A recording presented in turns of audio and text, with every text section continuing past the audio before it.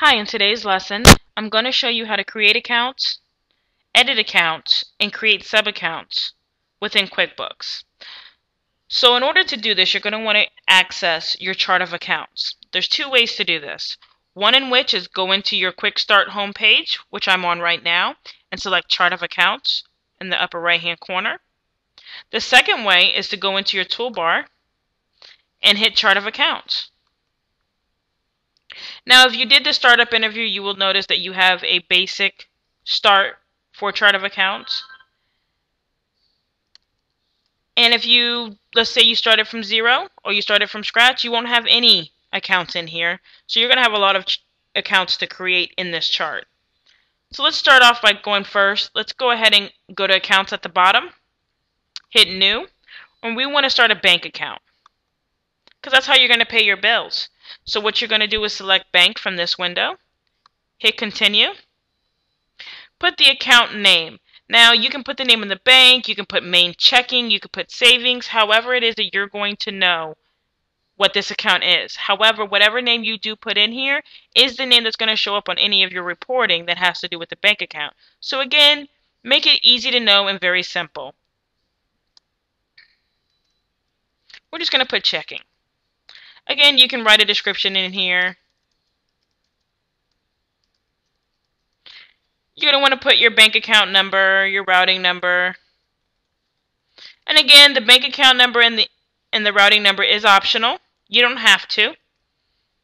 The tax line mapping should automatically appear for you. I normally wouldn't change this or even access the tax line mapping unless you are familiar with the type of entity you have and the type of accounting and taxes that you need to deal with, such as different tax forms and everything, where everything shows up. I normally wouldn't touch that line unless you're a tax professional. Now your enter opening balance. This button is basically going to be, what did you open that account with? Did you open that account with $100? Did you do a transfer? Whatever money you initially put in that account to open it.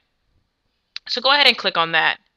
And you're going to want to put the statement ending balance. And actually the statement ending balance is only going to be used if for any reason it was at the end of the month. But you want to usually put the date of when you started the account and the amount in which you started the account with.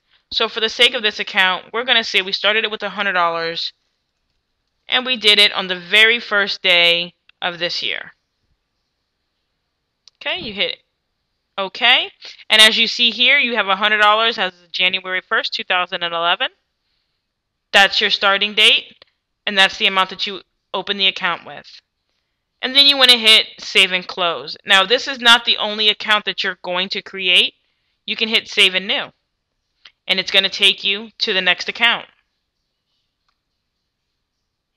And then you would just select the account type from this window. We're going to go ahead and we're going to do a credit card account. Now, you don't want to usually touch the accounts payable or the accounts receivable accounts because those accounts are already done within QuickBooks. You don't need to touch them. We're going to do a credit card account. And you're going to pretty much treat this the same way you did the bank account.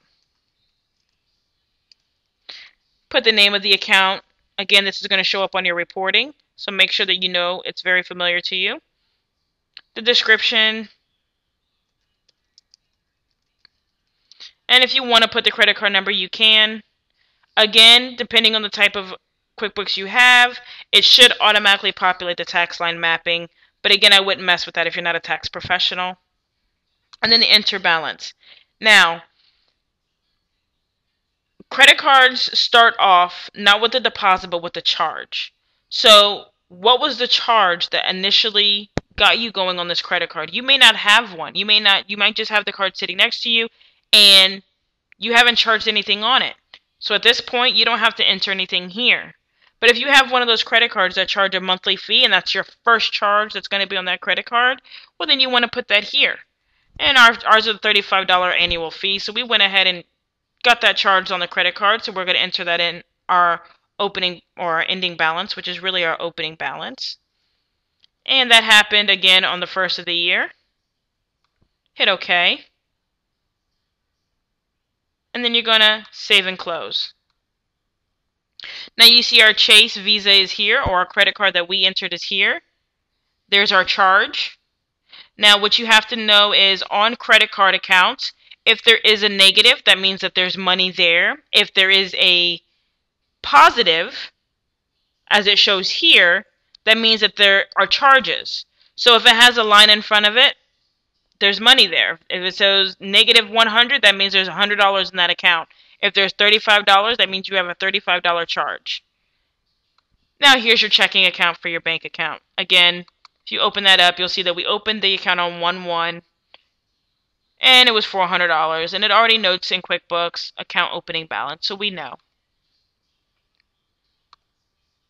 And that's how you would create a credit card account and a bank account within QuickBooks. And again, I mean, if you wanted to open more accounts, you could just by going to New. Select the type of account that you want. If you don't see it here, select Other. And here's your other types of accounts. There's your liabilities, there's your expense accounts, there's your other expenses, your incomes. You can enter all that stuff here. Let's just say that we want to do an other income account because we want to do an account that shows the discounts that we give to our customers. So hit Other Income.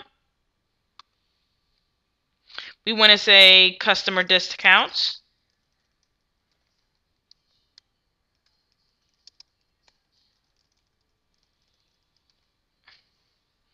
And you're going to want to enter, of course, the description note. If there's a sub-account, which we're going to get to next, then you can put that here. You'd hit save and close. And as you see down here at the bottom, there's customer discounts, another type of account. You see here it says it's an other account, so we set it up properly. Now, let's just say that you want to create Let's just say you want to create a sub-account. Now, a sub-account is basically you have a main parent account. Let's just say you have professional fees. And those professional fees, you have accounting, you have legal, whatever it is that you have for professional fees, legal and accounting would be your subcategories. So for this sake, we're going to have utilities. We want to create a new account under utilities that shows what type of breakdown we have in utilities. So we're going to say we want to create a new expense account. And you're going to want to hit continue. And you're going to want to put, we want to have a water expense account. And so you would type in the name of the account that you want to have, sub-account of, and in here you would choose what the sub-account is. So our sub-account is going to be utilities. Again, descriptions, notes, and you can put save and new to do a next one. So our next one's going to be gas and electricity. It's going to be a sub-account again of utilities. And at this point, we're done with our utilities. So as you see here, you have utilities as your main account, and gas and electricity and water are your sub-accounts. And this is a good method to use when you want to know just by sight on your reports, your profit and loss statements, where you're spending your money. And that's all there is to know about starting accounts, editing accounts, and creating sub-accounts within QuickBooks.